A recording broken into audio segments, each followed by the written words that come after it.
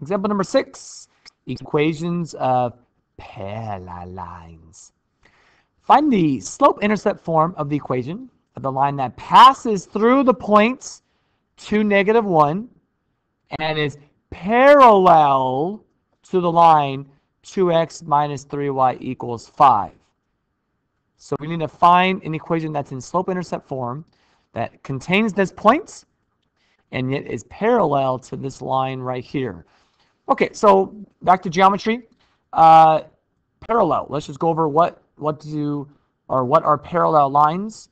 You guys are probably all very familiar with that. It's two lines that run side by side that never touch, right? So these two lines right here, when you put these little arrows right there, that means that they're parallel. You probably learned that in geometry. So these two lines would be parallel.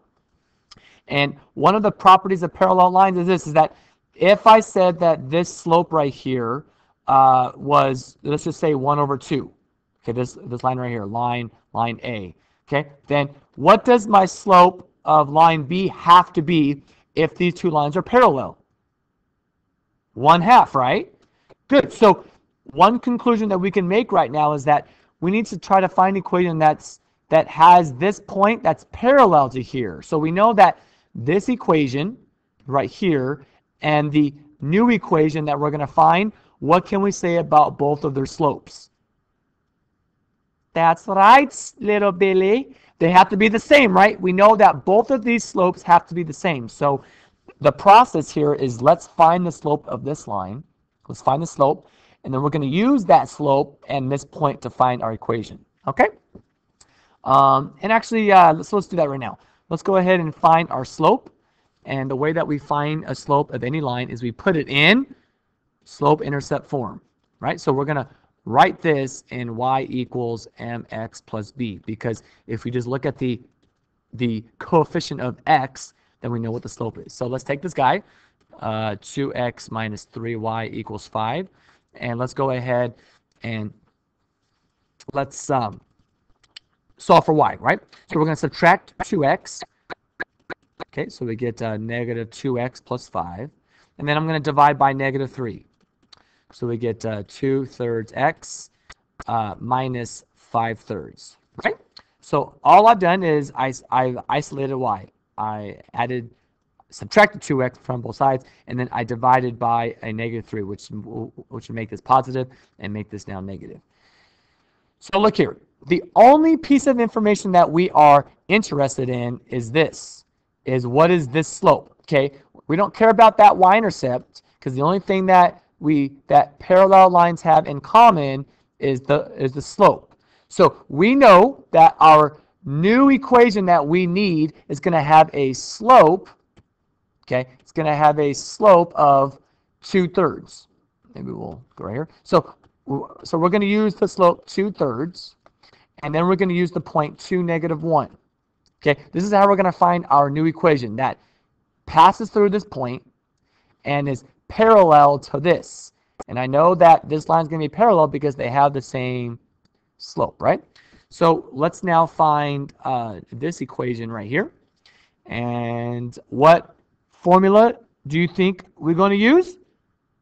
That's right, we're going to use the point slope formula because we have a point and we have a slope. So y minus y1 equals m times x minus x1, right? I mean, that should make sense there why we're going to do that. So let's go ahead and plug it in. So y minus -1 times my m, and then x minus 2. So notice what I've done. This is my x1, that's my y1. So I plugged in -1 in for my y1 right here, and I plugged in 2 for my x1 right here, and of course my m for my m right here. All right, let's clean it up. Y plus 1 equals 2/3 x minus, if you multiply fractions, again, you just multiply the numerator with the denominator. So 2 times 2, that's going to give us -4, and then thirds. And then lastly, let's just go ahead and subtract 1 right there. So I'm going to subtract 1 from both sides. So y equals 2/3 x minus, again, like you need to get, if you're going to subtract 1, you got to have a common denominator, so you just multiply that top and bottom by 3. So 4 minus 3, 1 times 3 is 3, is going to give us 1, and then a common denominator of 3. So we get our equation right here. So let's look at these two equations then. Okay, so we have this guy right here. We got this whole dude.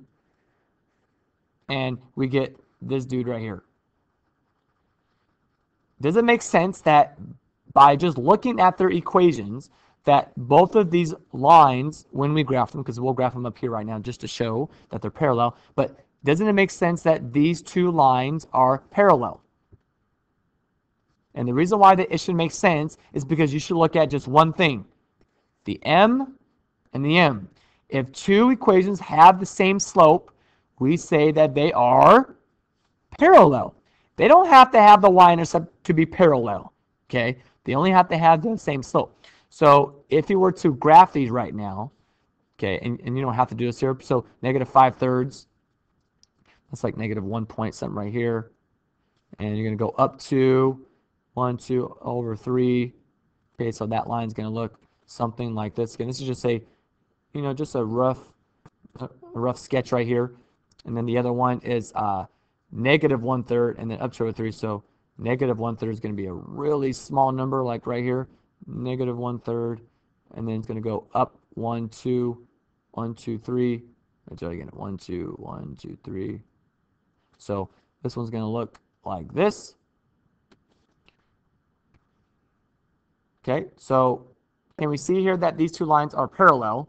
Yeah, but they don't have to have the same y-intercept. So one thing that I want you to get away from this, or that I want you to take away from this, is that parallel lines, okay, lines that are parallel, have the same slope, as you can see here, but they do not have to have the same y-intercept. Okay, and that's example number 6.